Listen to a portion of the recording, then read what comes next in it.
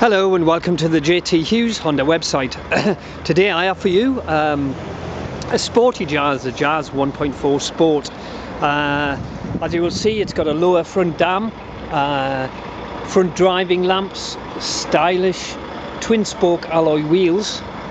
This one is finished in grey metallic.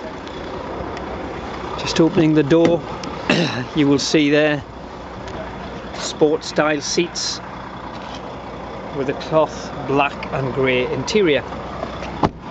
Very versatile car, plenty of room in the back, and the seats also benefit from the magic seat facility. I shall demonstrate that in a minute.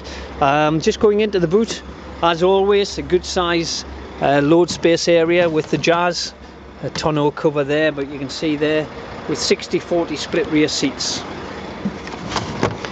Cover just pops over and covers your luggage.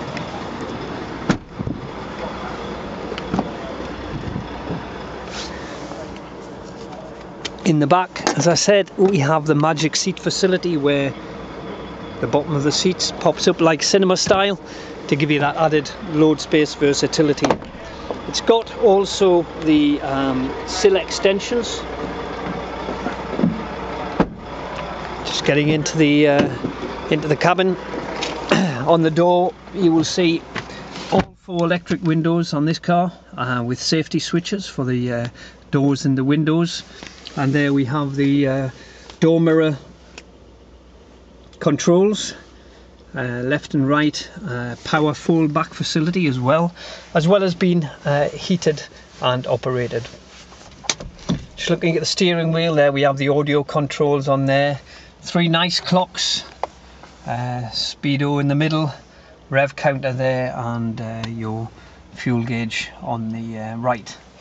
This car benefits from digital climate control or advanced aircon, and it is one of the few early Jazzes to have the advanced system.